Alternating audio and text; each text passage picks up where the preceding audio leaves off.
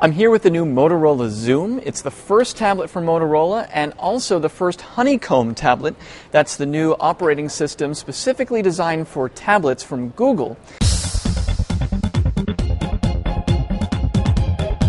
You actually get a high definition resolution, or a 16:9 screen on the Xoom. And the reason they did that is so that you can watch high definition video. It's actually 16:10. The reason is because there's this bottom bar right here, which is all the navigation buttons that you'll need. The tablet comes with a front-facing 2-megapixel camera and a rear-facing camera as well. The front-facing camera allows you to chat over Verizon's network. You can chat directly with your friends using Google Talk. So like all tablets, there's going to be a book feature. And the interface is actually kind of interesting, where you can flip through pages. For common tasks, Honeycomb comes with these 5 latest tasks, which is something similar to what you can do by holding down your home button on an Android phone.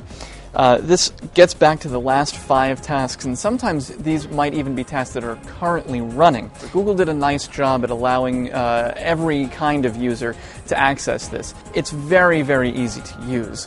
One thing I didn't really like about this was that there aren't a lot of hard keys, and the bottom bar is always there.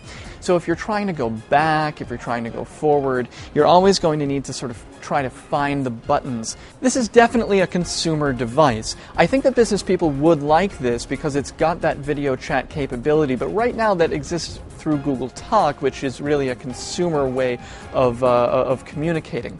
I actually like this a little bit better than the iPad. Its screen is a lot easier to type on.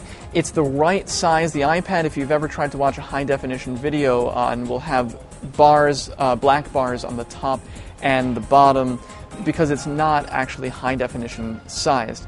It's got a bigger hard drive. It will be able to convert to 4G soon.